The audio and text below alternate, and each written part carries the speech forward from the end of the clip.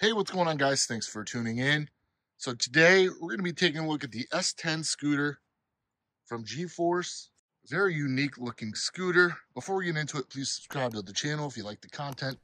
Hit that thumbs up button and also ring that notification bell for future notifications of our videos. It's a really cool scooter. This is a 48 volt with a 12 amp hour battery. It will give you about 30 miles of range if you take it easy on the lowest power setting. Top speed is about 20 miles per hour, and you get that with a 500-watt motor. Like I said, you get a wide deck here. Put both feet on there. The scooter has a 250-pound weight limit. From our experience, though, I do recommend riders on the lower side probably max out at 200 pounds, as the scooter doesn't have too much power. Definitely takes a while to get up the steepest hills around us. You also have turn signals on this scooter, which is really interesting. Really nice addition. You've got your disc brakes, which do a fairly good job of stopping the scooter. When you do hit the brake too, these lights will light up, letting people know that you are stopping, so it is a functional brake light. In the front, you do have suspension up here, which does a really good job of making the ride nice and smooth. You've got some fat tires in the front and in the back, which also contribute to the smooth ride of the scooter. It's also got a nice folding mechanism here.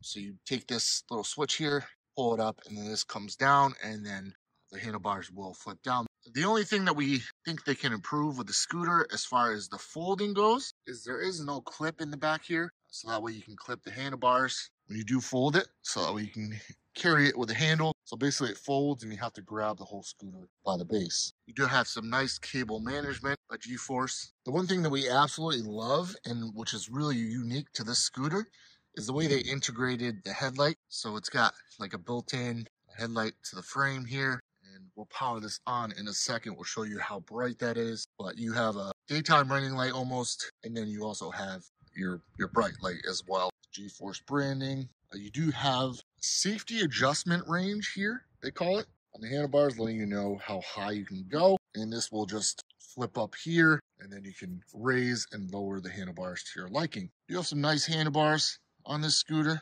The grips are nice and grippy, I guess, if you want to say. You do have your brake lever here on the left, and then your right brake lever here. You have your control panel to turn on the bike. Just want to hold this middle button here, and that'll come on. And it does have a nice display, and it's built right in. Basically, this serves as the clamp to hold your handlebars in. So I really like that design. Kind of like a 2-in-1 kind of thing. You have a couple levels of power here. You have three levels. You have your battery indicator, charge indicator here. It does take about 4 hours to charge the scooter. You have a horn.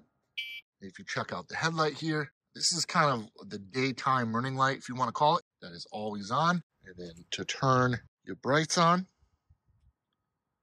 click on that. And then as you can see, that middle part turns on, and it is a very bright light. So I really like what they did with the headlight there. These are your turn signals. As you can see, those light up. Really, really cool. And to turn it off, just click it. We'll do the right one as well. All right. There is no front indicator for your turn signal, so it's only in the rear, but that's to be expected on most of these scooters too that have turn signals. So what we'll do is we'll turn this off. Take a look at the right-hand side here. Your thumb throttle, which is pretty smooth. Like I said, guys, us being bigger riders at around 260 pounds, performance isn't that great, especially going up hills for your bigger rider. But I'd assume anybody less than 200 pounds, maybe 175 would be the preferred weight for this. I'm sure you get some good performance out of this scooter. But for us, it's really not that impressive. Your charge port is right here. It does come with a charger, and I believe it takes about 4 hours to charge the scooter from empty to full. But guys, pretty unique scooter. More geared towards, especially with the power that it has, geared towards the lighter riders. It will still work. It definitely still pulls us along, being at 260 pounds, but we definitely recommend 200 pounds or less. This scooter comes in at just under $900 on G-Force's website. I can also save you some money by using our affiliate link, and I will include that in the description below. So not too shabby for what it is. Definitely a nice little city commuter. But if you guys have any questions for us, please leave them in the comments below. We'll be more than happy to answer them for you. But until next time, thanks for watching our videos. We appreciate you guys. Peace out.